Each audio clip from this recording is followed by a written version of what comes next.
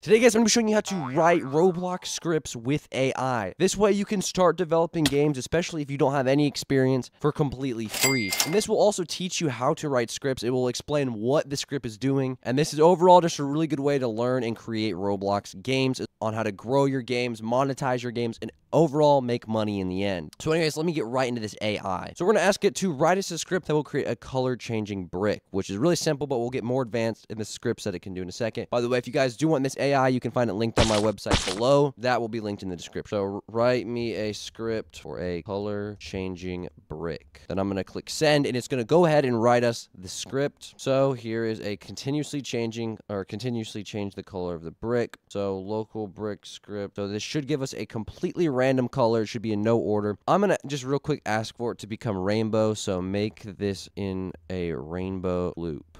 So that should change it by itself, but I want a rainbow brick just to show you guys how this script really works. So here we go. We have all of this, all the different colors now, and the actual script. It's explaining exactly how it works. I'm not going to read that for this part of this video, and I'm going to real quick go ahead and open up Roblox Studio. You do need Roblox Studio for these scripts to run, if you guys didn't know that. Okay, now that Roblox Studio is loaded up, I'm just going to click on the classic, or not the classic base plate. I'm just going to click on the normal base plate, and I'm going to go ahead and open this up. Now, I'm not using a mouse. I'm actually using a touchpad, so I'm going to look stupid for a second here, but we're going to insert a part into the workspace and go ahead and drag it over here, and then click on this part over here in the Explorer. If you guys can't find the Explorer, you guys can go over to, I think it's View, and then select Explorer and Properties, all that stuff. But yeah, I'm going to go ahead and I'm going to click on this little plus button, click Script, and this is where I'm going to go ahead and put the script for the part to change colors. So if you guys scroll up, there's actually just a copy button, so you can go ahead and copy that, and then we're going to paste it in here. And now we're just going to click play and see if it works. All right, guys, and as you can see, we have a color changing brick. I think it does all the colors of the rainbow. Pretty cool. It doesn't have any like faded in transitions or anything like that. You guys can go and just, really see what this AI can go do. But the next script, I'm actually going to go ahead and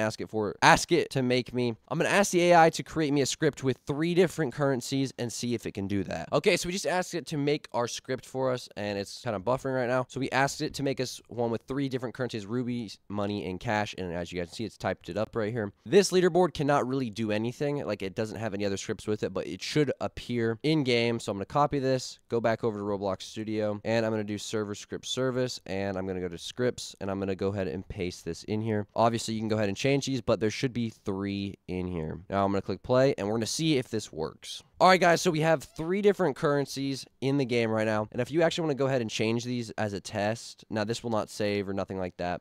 Players, leader stats, and then we can go into this and change it to whatever we want. As you can see, our money has changed. And we still do have our color changing brick over here, which is pretty cool. So the next thing I'm actually going to try is turning this into a spinning part, just because I think that'd be interesting. So I'm going to go ahead and copy this. I'm not going to read the script, figure out the script at all. I'm just going to go ahead and add it to the part and just see if it will do it raw. There we go. Oh, that's the wrong thing copied, bro. What the security? And we're going to click play and see if it works. Now, I do think this AI is a lot better than ChatGPT because it's officially by Roblox, but brick is moving. I can't really tell. Okay, so it is definitely moving in a circle. Yeah, so it's definitely moving in a circle. So the script did work. It is moving in a complete circle. Perfect that script a little bit more to make it work. But yes, you guys can write these scripts so easily. A lot of basic scripts here, but you probably could get it to fix more advanced ones if they were broken or something like that. It can't write the most insanely advanced scripts, but if you're working on a small game, you can probably make something decent. So the next thing we're actually going to do is I'm going to get it where if you touch this specific block, it's going to teleport you to a different location. So I'm going to type in. Okay, so the first script didn't actually work, so I made it rewrite the script for some reason. I don't know why it didn't work, but I think this is the one that will actually work.